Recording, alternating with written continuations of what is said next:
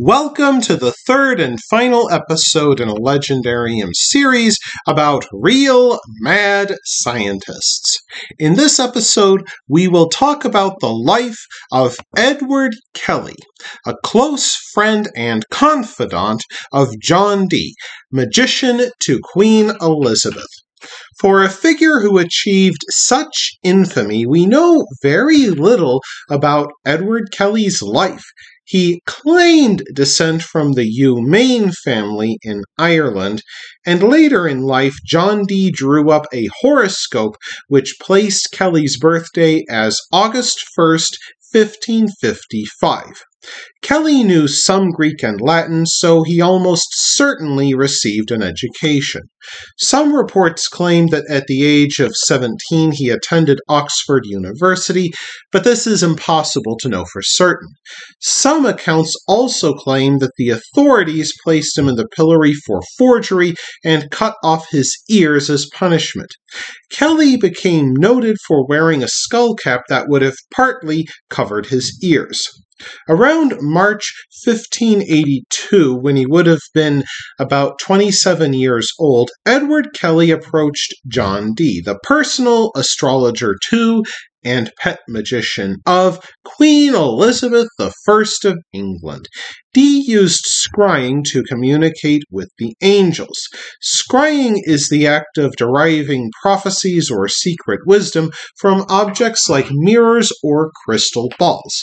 People took such craft seriously back then. Almost every parish boasted a cunning man who, for the price of a beer or a bed, would summon spirits or tell fortunes. The angels, supposedly, advised Dee in spiritual matters and opened his eyes to secret scientific or occult knowledge.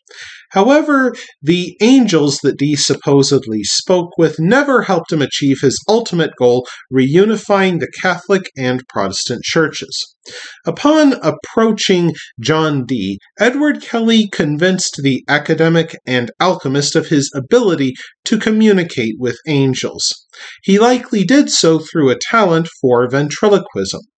The two men called the language used by various angels, including Uriel and Michael, Enochian. The two men believed these to be the pure words that God spoke to Adam before the fall of humankind.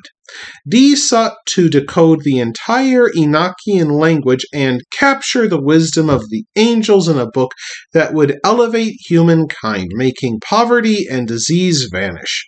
Dee confirmed in his diaries that in all their sessions together, only Kelley saw or communicated with the spirits that Dee believed they contacted. Many historians believe that the charlatan Kelley suckered Dee into his schemes. Indeed, early in their relationship, Edward Kelley informed Dee that the angels wanted them to swap wives. Dee would take Kelley's wife Joanna, and Kelley would take John's wife Jane. Though Dee became distraught that the angels suggested such a thing, he allegedly went through with this strange union. John Dee and Jane had 8 children together, but Edward Kelley likely fathered one of their sons, Theodore. Dee and Kelley then visited Poland and Bohemia beginning in 1583, giving displays of magic at the courts of princes. Albert Lasky, a Polish aristocrat and dabbler in the occult, financed their early voyages. After 4 years of traveling Central and Eastern Europe, the two men arrived in Prague.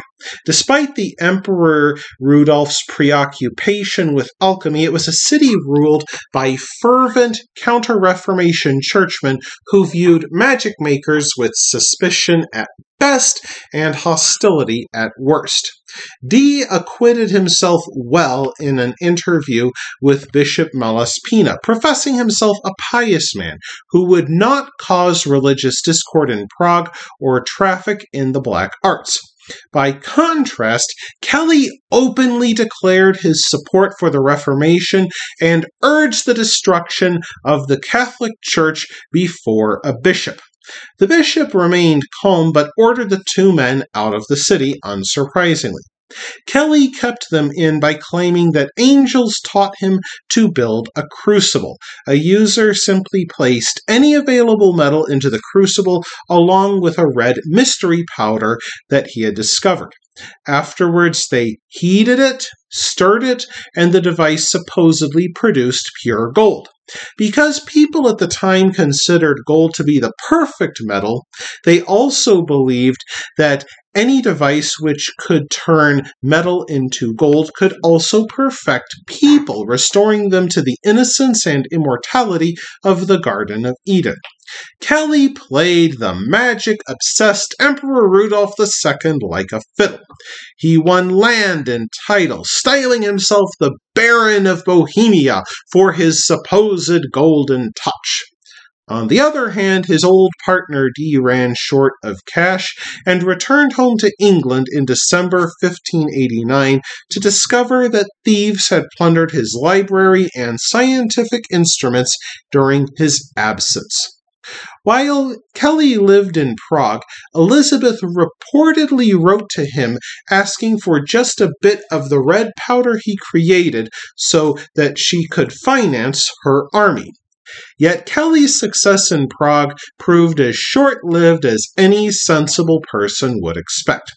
In time, the Emperor Rudolph II threw Kelley into prison. Some accounts claim that the emperor punished his pet alchemist for dueling, which was against the law, but in all likelihood, Rudolph grew impatient to see this gold that Kelley kept promising.